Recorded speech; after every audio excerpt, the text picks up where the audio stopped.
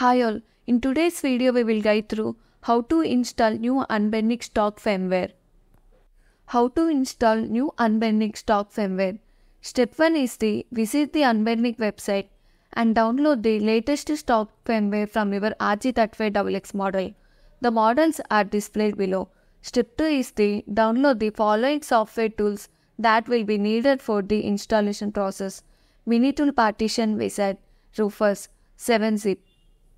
Step 3 is to format your microSD card. Insert the microSD card into your computer's card reader. Open the Minitool Partition Wizard. In Minitool, select the microSD card and click Format Partition. Choose FAT32 as the file system and click Apply to format the card. Step 4 is to extract and flash the firmware.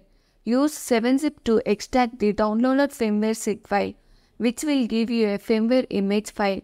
Open Rufus and select the extracted firmware image file as the boot selection. Ensure the formatted microSD card is selected as the device.